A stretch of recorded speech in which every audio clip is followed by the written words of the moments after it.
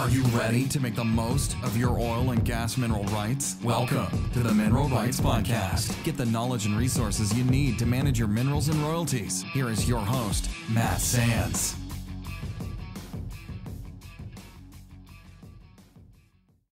Hello and welcome to the Mineral Rights Podcast. I'm your host, Matt Sands, and I'm here to help you make the most of your mineral rights and royalties. And Justin Williams is here as well, my co-host. Justin, how you doing? Good morning, Matt. Yeah, I'm here with you from Odessa, Texas, which only fitting for the podcast, right? Yeah, only fitting for today's subject, actually, which is going to be Justin telling us about his journey in the ownership of mineral rights and royalties, all of the things that he's learned along the way, mistakes that he's made, the learnings, the best practices that he's picked up. So we wanted to share this with you guys so that you could pick up on this and it'd be a shortcut to getting up that learning curve as you are starting your journey. So Justin, let's just dive in and talk a little bit about your story. I know for some of the listeners, they've heard the interview that I did, I guess it's been now a couple of years ago, but just when you talked a little bit about your history and your family history with ownership of minerals and royalties and working interests and things like that. And so just for those that maybe haven't heard that yet, can you talk a little bit about, how you came into owning mineral rights and, a little bit about how you came into this side of oil and gas? Absolutely. And so, I think my story is very similar to others and many others that have go through this. But it all started out with a landman contacting my mom and saying, hey, I have these minerals in West Texas. You are the owner. I want you to sign a division order, and we want to try to move on with development of the well. And this was news. And so my mom thought, no, I don't. This has never come up before. This is not something I knew was passed to me. And she just simply thought they had made a mistake. And I think there were several months of going back and forth with the landman saying, no, ma'am, you own this. Are you ready to take it? And my mom saying, nope, not mine. I think you got the wrong person, so on and so forth. And, that was the initial contact from us. And it really started making questions for us. Was there something? And I grew up in Odessa knowing that my family had been in mineral rights or minerals and royalties. But we didn't know that there was anything left to be passed down. And I think that's so common for so many other mineral right owners. They may be aware of it to some degree, but they had no idea that there's something left to be passed down. That sounds like a very common thing. I do, I hear from others, a lot of times that, hey, I've just found out that I own these mineral rights or these royalties. And to your point, I think a lot of it is when a landman contacts them for the first time to ask them to sign a lease, or, maybe they get an unsolicited purchase offer. I know that over the past 5 years or so with the shale boom that, all the drilling going on, and there were a lot of folks out there speculating and trying to pick up minerals and royalties in certain areas where there was going to be drilling going on. So a lot of times the first experience with that real property right that somebody inherited was that initial contact, whether it's a out of the blue call or a letter that is asking them to sell or lease. And then they have to really quickly learn about what it is that they own, what are their rights, what are their responsibilities, what do they need to do, what are their options. And so, that is a very common theme. I agree. Now, as far as your mom is concerned, so she didn't even know about this. You mentioned that you did have some family history in the industry. Can you talk a little bit about that? I know you've talked to me in the past about your great uncle and his career in minerals and royalties. And in fact, I think he was featured in a book, wasn't he, that talked about the oil field in West Texas in the 60s and 70s and 80s. You want to talk a little bit about that? That's absolutely correct. And, I think initially, more than anything, the polite persistence of the landman, who was David Powers, and thank goodness he was so politely persistent, it really opened up a can of worms of us wanting to know our family history. How did this happen? What all was out there? What occurred? And through doing some research, we found that Jake Lawless, who was my great uncle, he was a oil and gas producer and independent in West Texas, and would work with other companies to go out and drill wells. And I stumbled across a book called Roughnecks and Tool Pushers by Gerald Lynch, which talks to that time period, which was in the late 50s, early 60s, when these guys were out in the field drilling. And Jake started out as working on a drilling rig. And through family stories, we found out that his older brother, Mutt Lawless, actually started out in Louisiana, moved off to West Texas. And Jake was actually denied positions because he was too short and had too big of ears. That's what he had said in this book was the reason he couldn't get onto the rig. And I guess eventually somebody decided to give the man a chance. And he started out drilling with Marathon out in West Texas. And they lived in a trailer together. And that was how it all began. And Jake, from that time on, I guess, learned quickly and started purchasing his own mineral rights and being in the right places at the right times to acquire those mineral rights, which is just an incredible story that, to think that this is only a couple lifetimes ago, but it can be so easily forgotten. That's a great point. These assets, they can set up generations for, an amazing legacy, amazing asset and potential wealth associated with that. And so it's really cool that you guys were able to, I guess, recover that property that was yours and to find out about it, right before everything really started happening. And we'll talk a little bit about the details here and how this came to be, some of the details in getting the properties in your name. I think that's a very common issue that people have, and they're trying to figure out, okay, what do I do next? Who do I call? So I think this will be helpful as well. So let's talk about, once the landman convinced your mom that she actually did own these mineral rights, what did she have to do, to claim them or to get them in her name so that she could start receiving royalties? Do you want to talk a little bit about what was the paperwork, what were the ownership documents, kind of that chain of title and on all of that? Can you want to talk a little bit about that? Absolutely. And so through doing research, one of the top concerns for my mom was she wanted to be sure that she did actually own this and that it wasn't something that was incorrectly being passed to her. And from talking about this, we learned that there was a trust that my mom was vaguely aware of when Jake passed away, and the mineral rights went into the trust.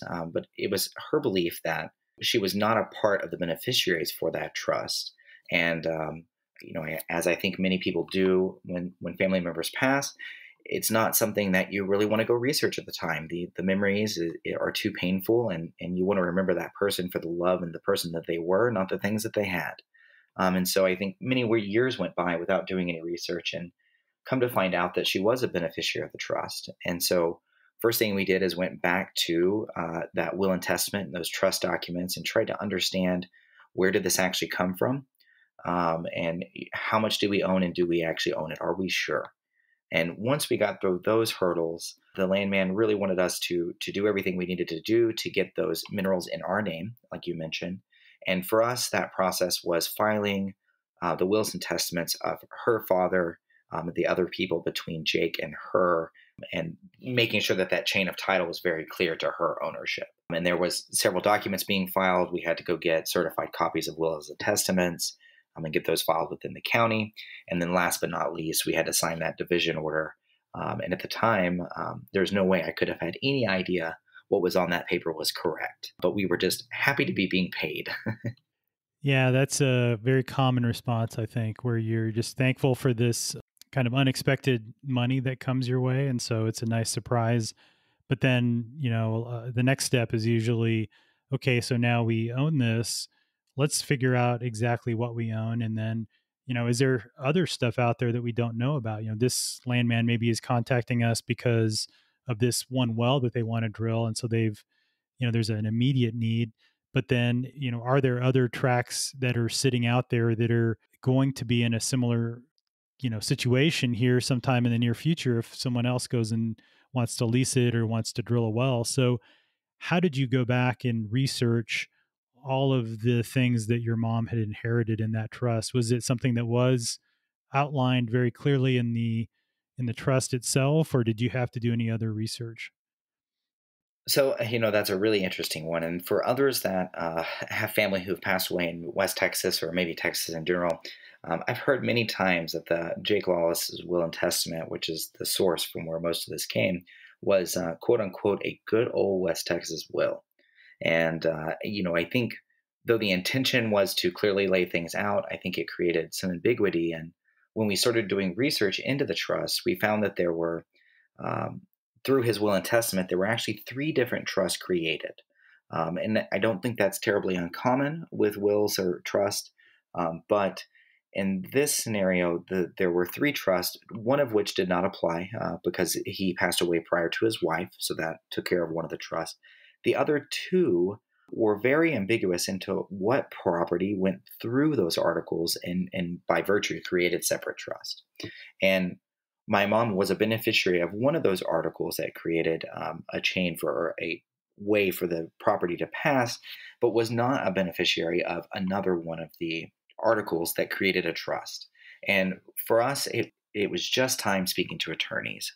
We spoke to several attorneys, a couple of which that were just as confused as us. And we just persevered and kept talking to attorneys. And thank goodness we met Spencer Cox, who has been a great friend of the show and a wonderful advisor to us personally and our family.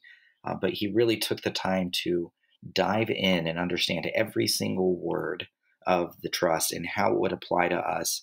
And we just really wanted to be sure that we were never taking anything that wasn't ours, but that we were getting everything that was ours. And so that was a pretty long process. But eventually we were able to get it ironed out and to understand exactly what was owned. And then once we understood what percentage of the estate we owned, the question became, well, what was in the estate? Okay, we know what percentage of what was in the estate we owned, but what exactly all was in the estate?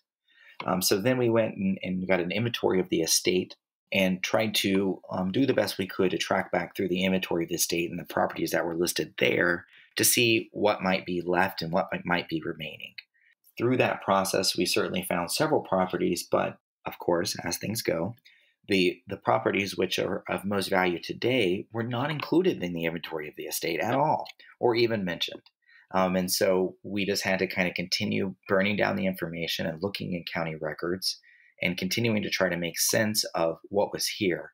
And I would say really what made the difference for us was going back and asking the operators how they understood it, and what information they had and how they saw it.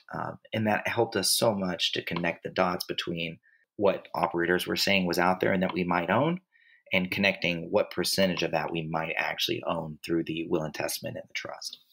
That makes sense. I think that, like you said, having the operator tell you, okay, well, I think I own this, but can you confirm, because when an operator goes to drill a well, they do what's called a title opinion. So this means that they run title in a very thorough manner to make sure that they are not going to be trespassing on anyone's, minerals that has not signed a lease with them, or that is not, meeting certain conditions so that they can be considered perhaps, an unleased co-tenant in the situation in Texas, because there is not a statutory pooling provision. So what Justin's actually talking about there is, getting a feel for that title opinion based on that operator's interpretation of the title to that property, what it is that you own. And so they're going to be willing to tell you that because they'll have some additional requirements potentially for you to clear title if there are any title defects. So I know, Justin, you had a few title defects that you ran into, and how did you go about finding out about those, and what did you have to do to clear those up? We certainly did, and this is where I think the fun really began. And I think at this point, early in the journey, I was moving through the motions, and I think this was right around the time, Matt, that I had met you, and thankfully there was some pretty good information out there that let me keep going step to step, but I hadn't yet understood what I was doing. And at this point, we had understood that what we owned on this particular property, and we understood what that property was and what the actual mineral rights that were there overriding royalty versus actual mineral rights versus whatever it was.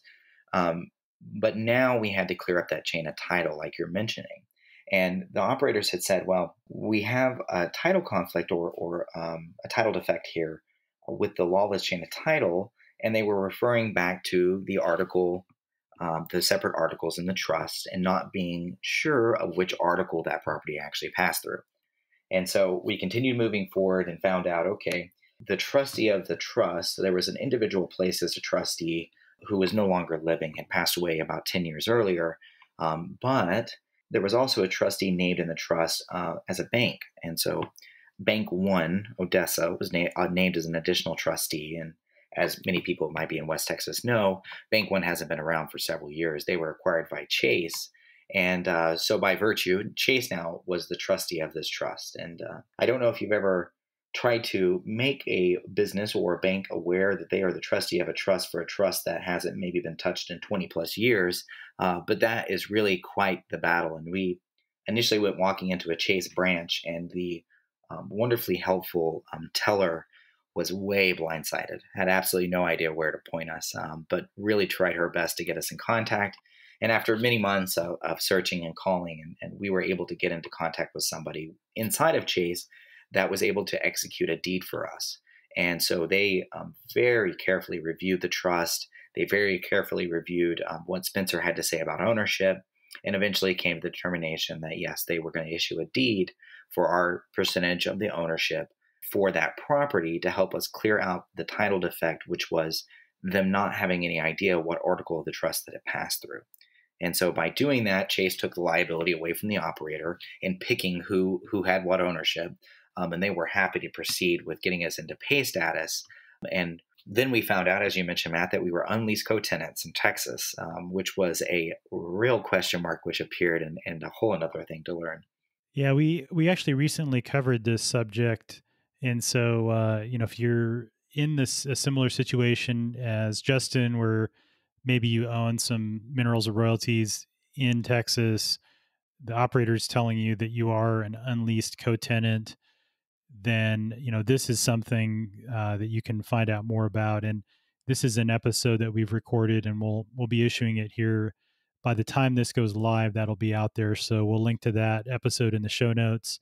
And that's a not an uncommon situation, because the operator has to go forward with developing the tracts of land, and especially in West Texas, where minerals and royalties get so fragmented, and you have such a large number of owners, and a lot of which are in a similar situation to you, Justin, where they just don't even know that they own it. And the people that are running title, you can only go so far as to trying to contact the person of record.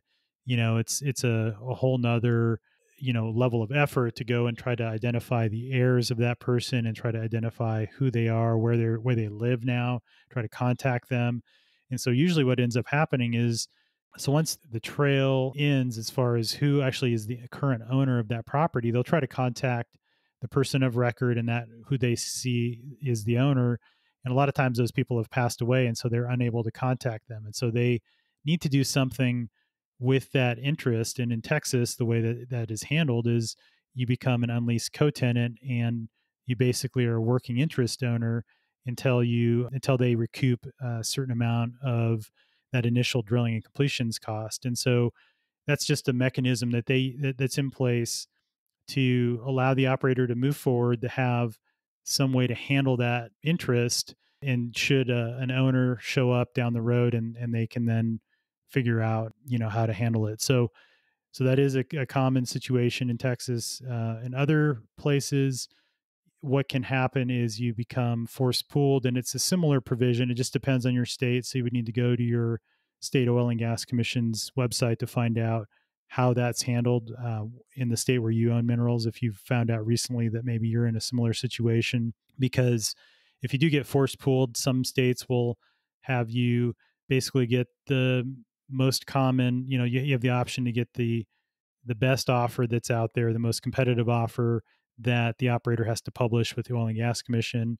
Or it could be a similar situation where you get the statutory minimum royalty. So you do get paid royalties, and then you back into a working interest basically once that penalty is paid off as well. And then you get your full undivided interest in that particular well or those wells. And so you just need to do some research and find out how that's handled in your state, and then you can go from there. And of course, an attorney can help you navigate that, and make sure you're doing all the right things. So we talked a little bit about that, the trust situation. And I know you'd mentioned to me that after you went through the process of contacting Chase and getting a deed, there was then later a question by the operator that, well, actually, we think the ownership interest is incorrect. We think the article was misinterpreted by them. You have a different interest. Can you talk through that whole process and kind of, was that something you were expecting, or were you totally surprised by that? Yes, I was certainly totally surprised. And I learned a couple lessons that day. And I think the first lesson I learned was that the various operators talk to each other. Shell and Anadarko at the time were in close communication about the interest. And one of the division order analysts at Anadarko was very thorough in catching that there was actually an article, one of the articles of the trust, the way that it had flowed through to Jake's wife and then flowed back through from her will and testament as to where the interest had gone back into the trust, that there was actually a conflict on the marital share. So in Texas, there's a marital share of 50%, and that Florence, his wife, would have had control of that 50% and what trust it was returned into. And so the question came up, okay, what about this marital share? Okay, we understand that, yes, you're a beneficiary of this article of the trust, but this was split in half prior to you receiving the interest. And what about that half? And so very quickly, it became very apparent, and we contacted Spencer, and he fully agreed that the division order analyst was correct in the way that she was interpreting it. And I had to hang my head and go back to Chase and ask them to issue another deed for this interest because the original deed was for an incorrect amount. And this, thank goodness, it was too much, not too little. They were very quick to want to fix issuing too much so that they didn't create any liability for anybody else. And we had a ton of concern at that time because we had signed a lease and we were just really concerned about any liability that might be out there for us. And because we had made a mistake and signed a lease off of that. And, I think for me, more than anything, it was extremely eye-opening into how much I did not know and how important it was that I became educated on what I was doing, because there was no, the attorneys were wonderful, but I had to have a complete understanding of this so that I could be sure that these mistakes didn't repeat themselves. And thankfully, everybody along the process was really kind and willing to fix it, but we certainly felt like we were caught with our pants down. And I wanted to learn more to be sure that I didn't go through this again.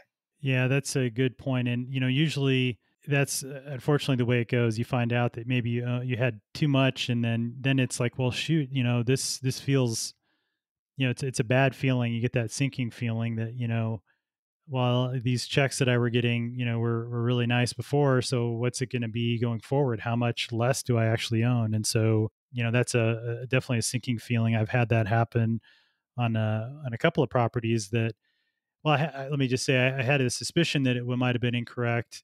The division order showed a particular interest, and then after actually the property, I believe, was sold to another operator, they came back and said, well, actually, this is the interest, and then there's an adjustment period, right? Because you were paid too much over a period of time, and then they have to recoup that and to make everybody whole. And so, did you experience that, Justin? Did you see those checks have some sort of a deduction for that change in interest, and sort of what was that process like? Thankfully, the one that was in question, it hadn't gone to any kind of pay status yet. So we were fortunate in that way that we hadn't already been paid out for something that we didn't own. It was really just the lease and the leasing bonus that we were super concerned about. Again, thankfully that royalties hadn't come in. And I'm sure had royalties started coming in, we certainly would have seen a deduction from the operator to offset those. Thank goodness it wasn't the case. But it was, if nothing else, it was extremely eye-opening and was something that from that point forward, I knew that I had to learn more and I had to find somebody who could teach me more and try to understand this. And this for me was when I think I really started trying to understand what a title search was. How do I do a title search? What in the world are these documents that I'm looking at? And Matt, I know there was a phone call with you, and I can't imagine how it was on the other side of the phone, but the information helped a lot. And with that first phone call and even the first 2 or 3 times with different people, I had absolutely no idea what I was hearing. But the repetitions were slowly making it sink in little by little. It's a learning process and it takes time. And so don't feel bad if you feel like you're drinking out of a fire hose when you get started. There's a lot of terminology to figure out.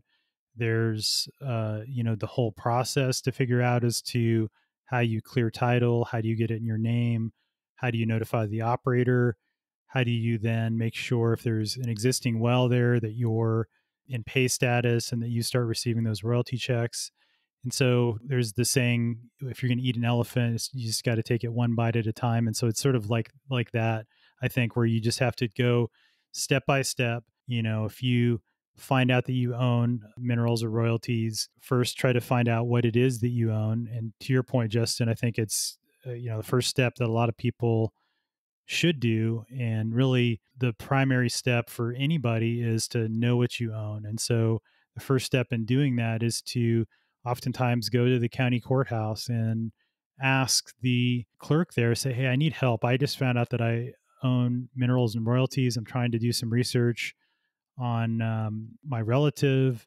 Here's what I know. Can you help me? And a lot of times they're very helpful.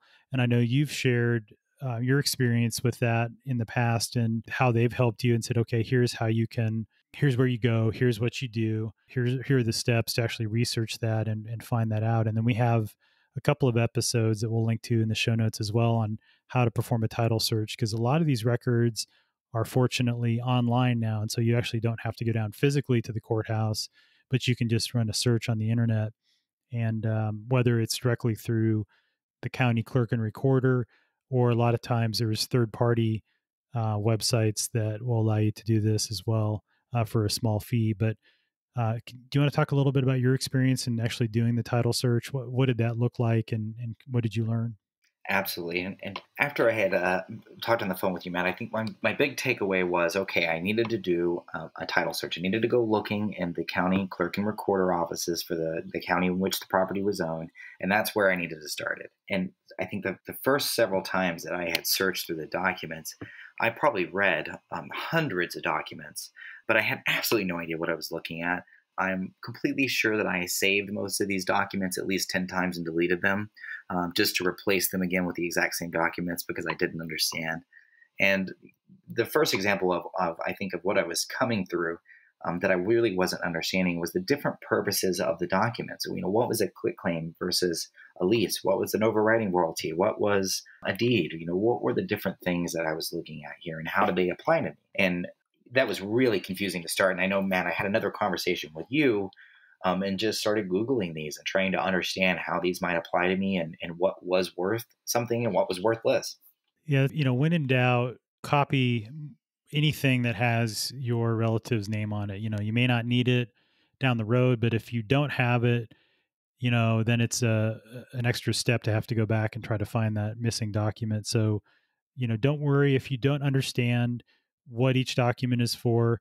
As long as you have all of it, then the person that can help you, whether it's a landman or an attorney, they can weed through that and help you determine, how much you own. And so that is where the title search comes in handy, is just understanding what it is that you own, what are the interests. So what you usually want to do is run title from what's called patent to present. So that's from when that land was originally patented or granted to somebody by the US government. And then every step along the way in that chain of title, when it was handed down from one person to another. And so you need to trace that back through time, back all the way to you, so that you have basically the documentation to prove that you're the owner. And that's why title search is so important. There is, a way to do it. If you don't have time, you've maybe inherited a fairly sizable interest, it might be worth hiring a landman or an attorney to help you with this. I think landman usually is a little bit cheaper. If you're looking to do it on your own, then you can do a lot of this work and then hand over what you find to a landman or an attorney to fill in the gaps and to finish it if you're not sure. So that's another option that might save you some money. But that is a very important step. And I know a lot of times when people do a title search, they find out there are other tracks that are out there that they didn't even know about. So did you experience that as well? I did. And it took me, I would say, at least a year, maybe even closer to a couple years to really understand, how buying and selling leases apply to it, how to research what leases might be active today and were inactive today. But through continuing and persevering and continuing to do research, I found two other properties, one of which was in production at the time that I found it, and another that later, within a couple years, was put into production. And these properties were in Reeves County. And I started to see a repeating pattern, which was that there was this title issue that was the multiple articles within the will and testament that kept being repeated. And so many of these people hadn't reached out to us or had tried to reach out to us, but weren't able to get into contact with us. And these title issues were holding up them putting us into pay status, or even maybe even moving on to, sending out checks to cheating money or whatever it might be. This was something that I was going to have to be proactive in going and looking and trying to be aware of anything that might be going into production, or anything that was in production. And then I needed to be proactive to reaching out to the operator and saying, hey, I know there might be a title issue here, but I'm here to correct that title issue, and I have everything you need to move this forward. That's an important step. I think, contacting the operator, letting them know as soon as you find out that you might own a tract, to say, hey, if this is in pay status to the previous owner or other people, at least for this interest, I'd like it to be placed in suspense. I think I'm the rightful owner. Here are the documents. And then at least it's not, those royalties aren't continued to being paid to the wrong person. They at least put that on hold. Basically, that's what the suspense means. They just put it on hold until they can correct the ownership of that particular interest to make sure the right person is getting paid. So that is an important step to just search for the company. And Justin, how did you go about finding? You mentioned that you found out that some of the properties were in production and some weren't. How did you go about finding if there were producing wells on that property? So thank goodness the properties are in Texas, and so the RSCC was a wonderful resource to be able to go back and look at production and even lease documents and so on and so forth. But truthfully, the real thing was contacting the operator. And there were a couple properties where I reached out to the operator and they said, yeah, sure, no problems. You can send in a change of ownership, but there hasn't been any royalties for this in 8 years or maybe even longer. And so it became pretty apparent pretty quickly what if there was or wasn't anything there anymore. Yeah, that's a great point. The Texas Railroad Commission has an excellent website. You can search. There's a map interface. If you prefer to search that way, you can look up by the legal description. So if you know the abstract or the survey of the property, you can quickly search that, and it'll hone in on that on the map, and then you'll see whether or not there are wells that might intersect that tract.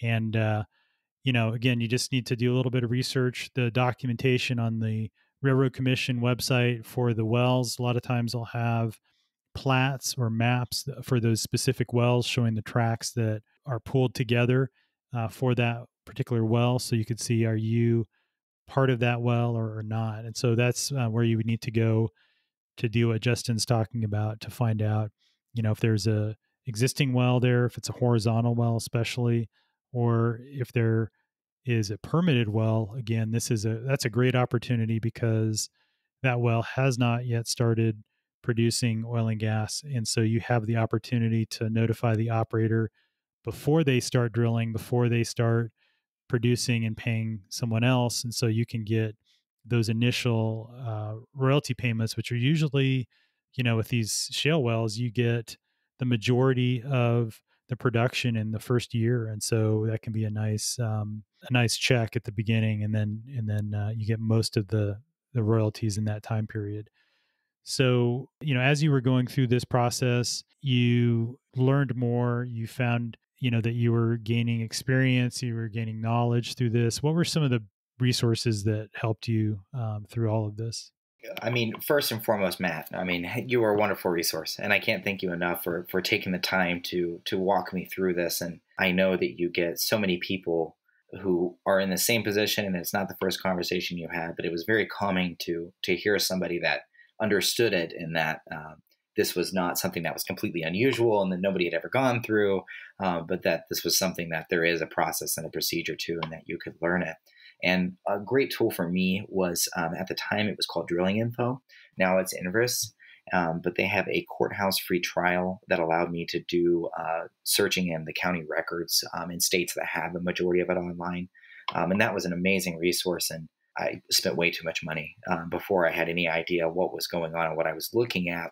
But it allowed me to go in and look at the documents and kind of track them back and continue to do that. And then online, so continuing to read information, trying to digest anything I could find on how it worked, and most of all, speaking with an attorney. So learning all of this information, being able to go back and speak with Spencer about my specific estate and how this information that I had learned did or did not apply to my specific estate, I think was really the most valuable in the end, because there are so many different scenarios like unleased co-tenants that can apply to people, but may not apply in your specific case.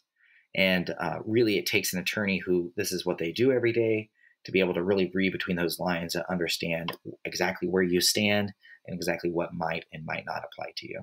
Yeah, that's a great point. I think that's the biggest thing is having a, trusted advisor on your side. And I would highly recommend finding a qualified attorney in the state, that's licensed in the state where you find out that you own minerals and royalties, because then they can be your go-to person for, if there's any other properties that show up that you need to clear title on, maybe you need to go through probate or something like that, then having somebody that's familiar with estate law as well as oil and gas is really critical, because they can kind of hold your hand through all of that. And that's definitely money well spent, because in the absence of that, really the property, you can't realize the full value of that property, because the operator is not going to be willing to pay you until the liability of that payment is taken away through the recording of a deed that shows you're the owner of record.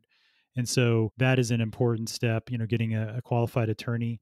The other thing too is, a lot of times these are unexpected payments that you receive. And so, having an accountant that's familiar with how oil and gas royalties and minerals are taxed is also a really valuable thing. So when you get that lease bonus check, that how that should be treated, as ordinary income versus the royalties that come in, and what are some of the tax deductions that you can take, like what's called the depletion deduction and things like that, so that you make sure that you're paying your fair share of taxes, but you're also getting your fair share of the benefits of that property and the deductions and expenses. If you had to do a title search or something, and how do you treat that?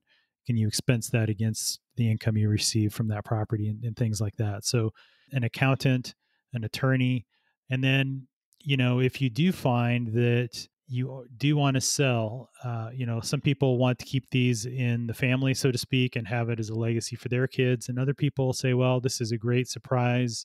I have other things that I'd rather spend this money on.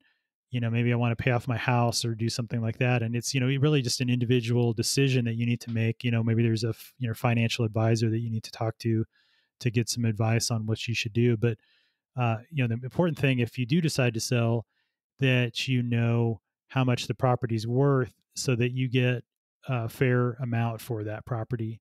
It's very easy for you to get taken advantage of if you get an unsolicited offer and just take that first offer. You are usually leaving quite a bit of money on the table, because that party on the other side, knows more than you do about the value of that property based on either current or future activity levels or expected activity levels.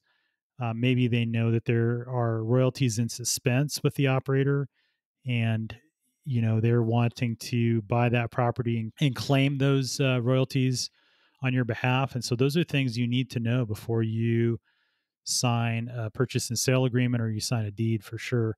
So I know I've talked to a few owners that have been duped, unfortunately, that they thought they were signing over, a certain percentage, but then they ended up signing over all of it, plus maybe some royalties in suspense. And, that's a really sinking feeling when you hear that it's like, a lot of times they don't have the documentation to prove their side of the situation, and so there's really not much they can do.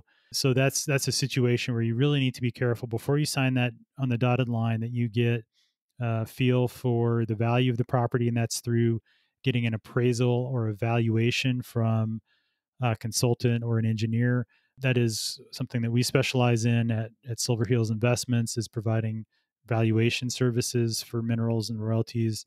It's just a great feeling when I can help a mineral or royalty owner understand what that property's worth and then get top dollar, because a lot of times they approach me and say, oh, here's the offer that I got. And then when I do the valuation, it turns out that the property was worth a lot more than that. And so they're able to use that information to negotiate a higher offer and to close it at a higher amount. And so that's something that you should do, whether it's even at minimum getting multiple offers, getting some competition between buyers so that you can use that as leverage to get more money and to get what you deserve there. So that's an important thing to think about as well. So some additional resources, and like Justin mentioned, that Enverus DI Courthouse, they have an amazing free trial. I think it's still active out there. You can just we'll link to that in the show notes. And if you have minerals in Texas, then you can go through and search. I think every county in Texas on that product or service, and get a good ways towards doing that title search on your own, even if that county doesn't have those records digitized and online through the county clerk and recorder. They have title plant services basically that go out and copy those documents and digitize them and make them available. And so they have access to that. So that's an amazing resource if you do have minerals and royalties in Texas and want to learn more there. Another thing is those county clerk and recorder websites. So again, just wherever that is located, try to search for that county clerk and recorder. It could be that that's online as well. Or the next time that you're in town, if you don't live in that area anymore, or if you're traveling through that area, you can make a trip to the courthouse and do that in person as well. So Justin, let's talk a little bit. You're at the point now where you've learned a lot through all of this, and are you at a point where you have basically cleared title to all those properties, that things are clean, so to speak, and that you're now just in the situation where you're waiting, perhaps if there's an unleased tract or some wells that are permitted, you're sort of waiting for the process for the operator to come to that tract, hopefully drill a well so you get royalties, or just maintaining and managing your royalties? Do you want to talk about kind of where you are in the process now? Absolutely. And I certainly wish I was at a point that I was just waiting for the operators to come. But, at the time, I was really focusing on the areas that I knew were the hottest, and kind of doing the research and tracking it back that way. And as it stands today, I don't believe I really have a full grasp on what might be out there. And so the research continues.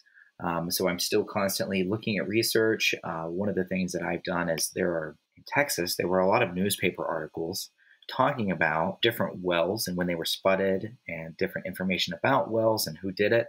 And I've used those legal descriptions to kind of go back as a basis point and kind of look at different properties. And one of the funny things about doing minerals in this way is, all of that time and research and commitment to doing it sometimes can pay off. And sometimes it results in you finding a property that was sold in the 1950s. And so it's just part of it. And I would say that I do, on average per month, maybe a couple, 3 properties per month, and just tracking them back and seeing what the status of it is today. There are a couple properties I found that there's just no active production. And so I went through the process of deeding those. And then, like you said, just kind of waiting to see if there's any activity that comes to it. And then some others as well that I really need to be more proactive on and go out and do some more research and try to see if there is any current activity or if there was any activity in the past 4 years. Oh, thank you for sharing that. That I think will help a lot of people in understanding this is a marathon and not a sprint. This is a journey. And so as you learn, you'll pick up things along the way. Some of these resources that we mentioned, NARO is another great one. So that's the National Association of Royalty Owners. There's some great resources available. There's webinars that we do. There you can learn about specific subjects, whether that's around performing a royalty audit on your royalty statements, whether that's related to title searches and clearing title and probate and things like that, whether it's specific to your state and some of the rules and regulations that are being developed. That's a great place to go. We have webinars that you can view. If you're a member, you can view all the recorded webinars and look at that information and find out what you need to know. And of course, this podcast is a great resource. So definitely subscribe and make sure that you catch every episode that comes out. Covered a lot of these topics, and we continue to cover them, as things develop. And so, if you're in it for the long haul, want to manage your minerals and royalties, make sure your family is getting paid what they deserve, then of course these are some great resources out there. And then the networking aspect is important too. You can talk to other people that have gone through the same thing that you're going through, and they can give you some tips. So like what Justin's doing right now is sort of virtually kind of mentoring those of you that maybe just found out that you inherited property, but then you can go and through NARO and attending your state conventions or maybe the national convention, you can meet other mineral rights and royalty owners that have gone through what you're going through. And so that's another great place where you can learn. And who knows, you might find that you own minerals in the same area or in the same section or abstract. I know that in our interview with Jack Fleet just a few weeks ago, he mentioned that during one of the conventions, he was in the process of negotiating a lease and found out one of the other NARO members owned the other track that was part of that drilling spacing unit. And so they were able to collaborate together to get even a better offer than they would have otherwise going it separately. So, serendipitous type situations like that. Who knows? You might run into somebody that you can work with to negotiate and get some bargaining power and working with an operator or someone that is looking to lease in an area.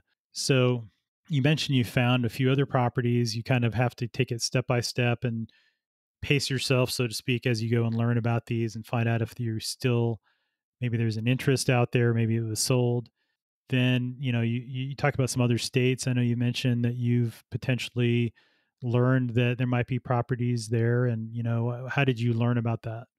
Yep. So, and we did initially starting with an online search. So we kind of came across these, and I noticed that in Arkansas that Jake had an operator profile, which, kind of leads you to believe that, okay, there may have been something at some point. And then same with New Mexico, we came across an operator profile and kind of piqued our interest. And so in New Mexico, we said, hey, that's not really many hours from Colorado. Let's take a trip down there and let's go look and see. And so we did. And that was actually my first experience actually having the books in my hands and going through these books of these documents. And there was nothing. So it was all for naught. We went back and everything had been sold. But like I said, sometimes it pays off, sometimes it doesn't. But something I think that gets missed is a couple of things with this journey, and that's that it is such a unique opportunity to go back through a timeline of your family history. And there can be so much joy in linking the history that may have occurred and the people, and getting to tell other generations about those people that maybe they wouldn't have known otherwise. And that, it's really something that I know that it has made my dad and I closer. Because this has been an educational process for both of us. It's a lot of work for one person. And you want to be sure that the next generation at least has some idea what's going on. And so it's really been a fun process. And I've tried hard not to let it overwhelm me, though it has at times, and try to really take it just one bite at a time. And I don't know that I'll ever stop learning. And that's one of the great things about the podcast is you can learn from somebody else's scenario. And if nothing else, you can hope that you never have to run into it. Yeah, that's a great point. It's a journey, the learning side of things. And thank you for sharing your story today, because I think it is going to help a lot of people. And, hopefully it'll help them take some of the shortcuts to learning more about what are the things that they need to do so that they're not just totally overwhelmed when they find out that they may have inherited a property. And so, the other thing too is it provides hope. It's an amazing feeling to find out that you own an asset that, you get to potentially pass down to your kids and they can pass down to their kids. And so this generational wealth that this represents, and this family legacy and the history behind it and your family, there's predecessors that maybe were part of the land rush back in the 1800s, or they homesteaded a property and they exchanged value by farming that land and by settling there in exchange for getting title to that property. And so you have that really cool history, that you can learn about, that your family and the genealogy that goes along with it. I know that just in the past year we've done some research on our genealogy, and going through that process, you find out some amazing things that you had no idea, that had relatives back several generations before that lived in a particular area, or that maybe were in the things like Revolutionary War, the Civil War, and like how the history of the country and how your family is connected to that is just it's really interesting to learn about. So this is it's always fun for me as well to go through and to run title, because you're going through and learning about these things as you're looking at these historic deeds and leases, and there's a story behind all of those, right? So that's the fun part behind all of this. So It is, and just one final closing note. So I have my sister-in-law. One of the questions that she asked, and she's the next step in the generations, and is how do you get into this for somebody who didn't have the generational wealth, that didn't inherit them, and it really opened my eyes, because there are thousands today, and I being in Odessa, it makes me think about it even more, that started from nothing and will have those minerals to pass down to future generations, and so yes, maybe it's a different topic, maybe it's a different conversation, but the only way to get it is not by inheriting them. If you want to go out and make a name for yourself and build this for your next generations, that is absolutely a possibility as well. And that may be a different conversation we have, but I just don't want people to think that, oh, well, you had to have inherited it, or, oh, well, this was only a chance in the 50s, because there are still many men today who are making their fortune and making legacies for generations to come. And we were driving into Odessa, and I knew I was here as soon as I saw a big old white Blazer, or Suburban, excuse me, that had the license plate, One Oil Man. Yeah, that's a great point. The inheritance is one route. All of us at some point, whether you're got multiple generations, were born in the U.S. or not, we're all of us at one point, our families or at least our relatives were immigrants. The U.S. We settled here, unless you're Native American, and certainly there's a rich history of mineral ownership with Native Americans as well. And so there's, like Jack actually mentioned, they have, he has links to one of the last tribes, one of the last chiefs in one of the tribes in Oklahoma. And so he is an Alati. And so he inherited minerals as, being, a fraction Native American, and having relatives that were in the tribe that were granted those. So, even if you're an immigrant, or if you're just coming into it and you think that, you want to invest in real property, oil and gas is got its challenges, certainly politically right now.